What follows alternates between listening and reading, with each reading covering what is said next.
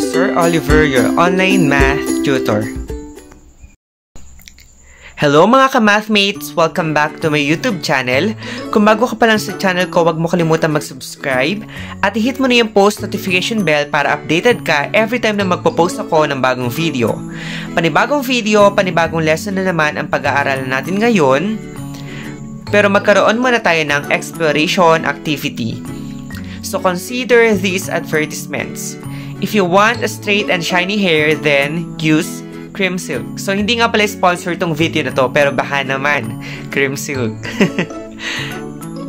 And then, for our second statement, if you want a slim body, then drink Fit and Right. So, Fit and Right, baka naman.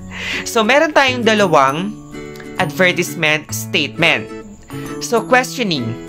What are the words used in the two advertisements in the hope that consumers will believe their advertising claims? In mathematics, what do you call if-then statement? What do you call the if part? How about the then part? So these advertisements use if-then statement in the hope that consumers will believe their advertising claim. So in mathematics, an if-then statement is called a conditional statement. So the if part is the hypothesis and the then part is the conclusion. So, yung sa una nating statement, ang ating hypothesis doon is you want a straight and shiny hair. And then, yung ating conclusion ay use cream silk. Second, you want a slim body. And then, ang ating conclusion doon, drink Fit and Right.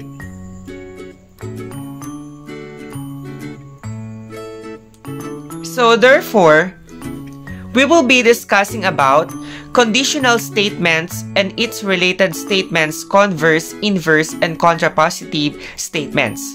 So what you will learn today, identify the hypothesis and conclusion of the if, then, and other related statements. Formulate the converse, inverse, and contrapositive of a conditional statement. And determine the truth value of the given conditional statement and its related statement. So, what is a conditional statement?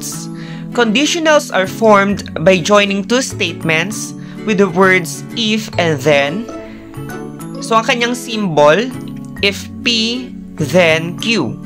The if statement is the hypothesis and the then statement is the conclusion. Conditional statements are either true conditionals or false conditionals. A conditional is false conditional when the hypothesis is true and the conclusion is false. A conditional can be shown to be false by using a counter example. So, aalamin natin yung truth value ng ating conditional statement if it is true or false.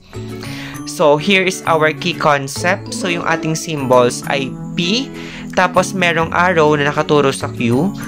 Read if P then Q or P implies Q.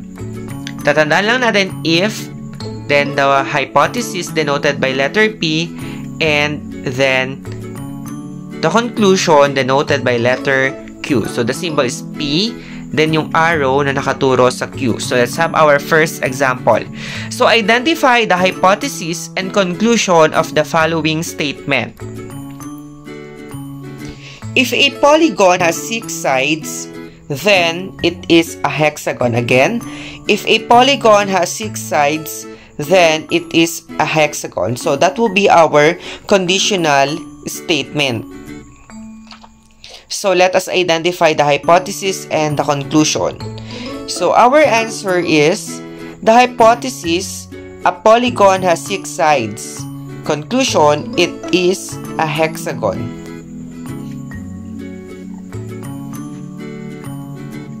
Okay, second conditional statement. Tamika will advance to the next level of play if she completes the maze in her computer game. Again, Tamika will advance to the next level of play if she completes the maze in her computer game. So, our answer, hypothesis, Tamika completes the maze in her computer game. So, not all the time, lagi nasa unahan yung ating hypothesis. So, pwede siyang nasa gitna. Conclusion, she will advance to the next level of play.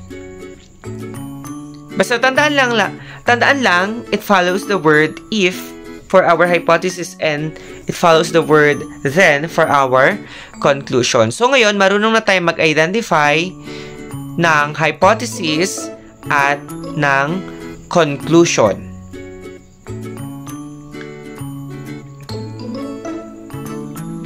So, identify the hypothesis and conclusion of the following statement, then write the statement in the if-then form. So, meron tayo ditong given sentence.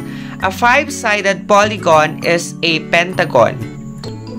So, therefore, the if and then statement, if a polygon has 5 sides, then it is a pentagon. So, our hypothesis is a polygon has 5 sides. And then, ang ating conclusion, it is a pentagon.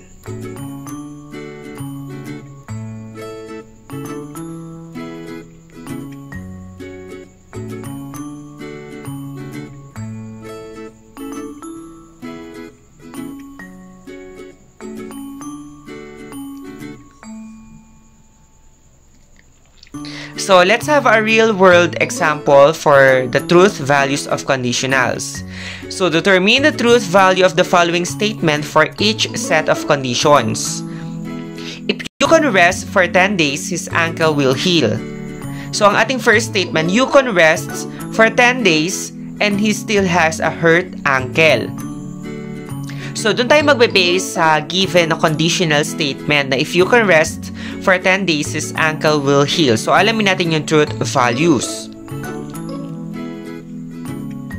So, the hypothesis is true kasi pares silang nag-rest for 10 days. But, the conclusion is false because in our given statement, he still has a hurt ankle.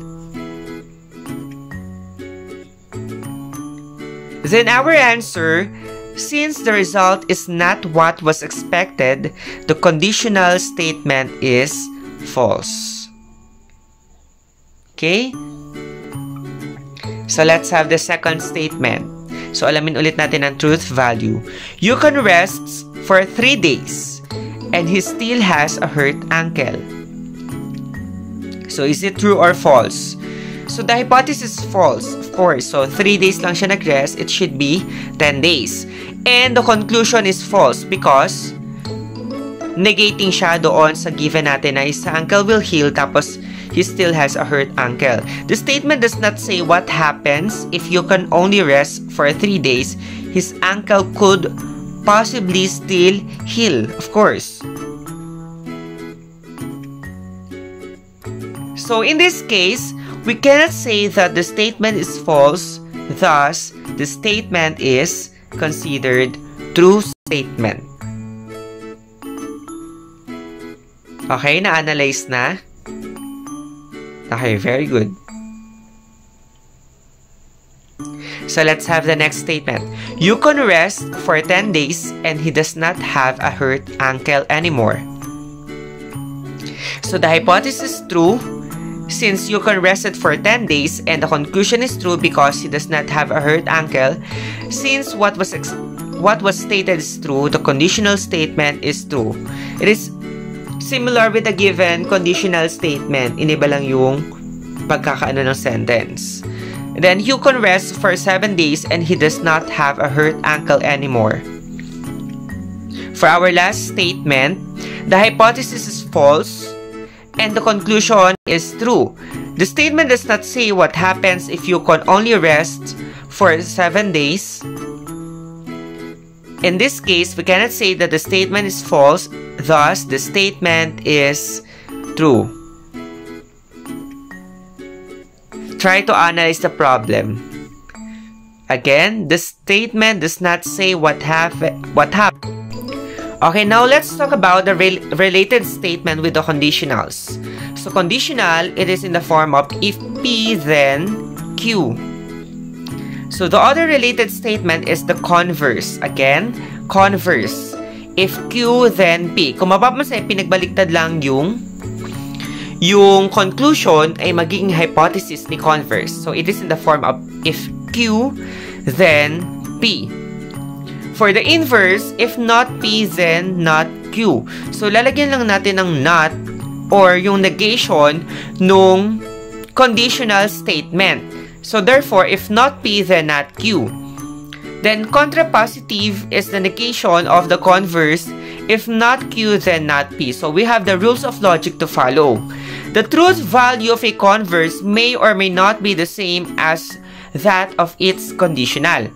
So, it not necessarily mean na kapag true yung ating conditional, yung ating converse ay true na rin. So, there comes a time na kapag ginawa natin ang converse statement yung conditional, magiging false yung ating statement.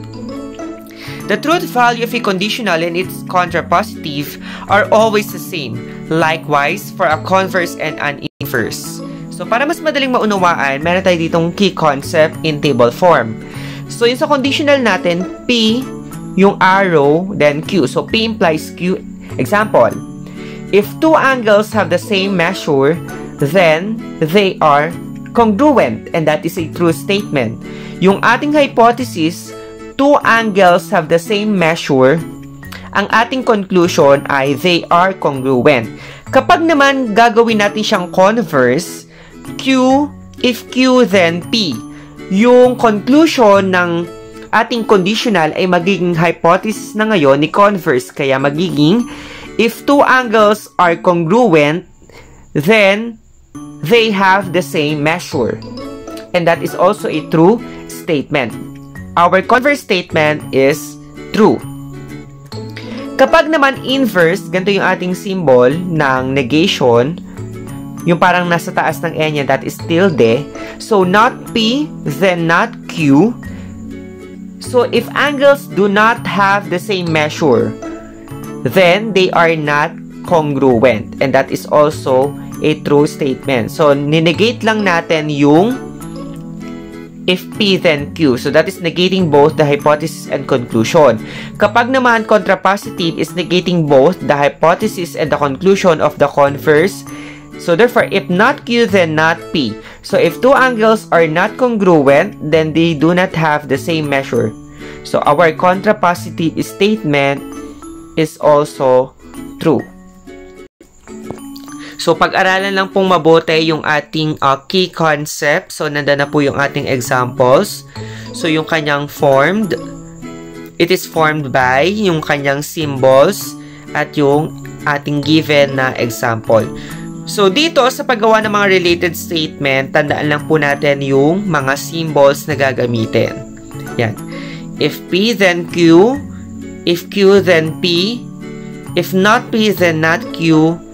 And if not Q, then not P.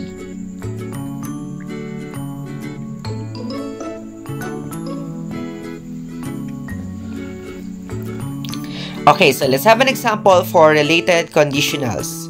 Write the converse, inverse, and contrapositive of the statement.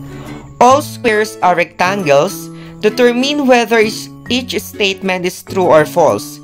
If a statement is false, give a counter example. So let's start with writing the conditional in the if and then form. So if a shape is a square, then it is a rectangle. The conditional statement is true. So, ito yung sa family ng quadrilaterals, that a square is a rectangle. So, therefore, we can say that our conditional statement is true. Next, write the converse by switching the hypothesis and conclusion of the conditional. If a shape is a rectangle, then it is a square. So the converse is false. A rectangle with length 2 and width of 4 is not a square. So meaning, square is a rectangle, but rectangle is not a square. And then for the inverse, if a shape is not a square, then it is not a rectangle. Doon siya nanggaling sa may conditional, ninegate lang natin siya. The inverse is false. A four-sided polygon with side length 2, 2, 4, and 4 is not a square. Because when we say square, all sides must be equal. In a rectangle, two congruent sides, right? And then, the contrapositive is formed by negating the hypothesis and conclusion of the converse. If a shape is not rectangle, then it is not square. So therefore, the contrapositive statement is true.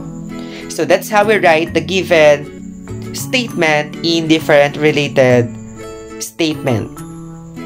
Okay, next. A triangle with no sides congruent is scalene. So that is types of a triangle according to sides. First, write the conditional in the if and then form. If a triangle has no sides congruent, then it is scalene. So the conditional statement is true.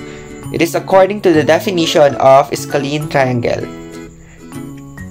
Then write the converse by switching the hypothesis and conclusion of the conditional. If a triangle is scalene, then it has no sides congruent. So the converse statement is also true. So the inverse statement, if a triangle has congruent sides, then it is not scalene. So bakit hindi siya not? Bakit wala siyang word na not? Because our conditional is no congruent sides. So ang kabaliktaran nun has congruent sides. Then, sa ating conclusion, it is scalene. So dito naman, it is not scalene. So therefore, the conditional statement is also true.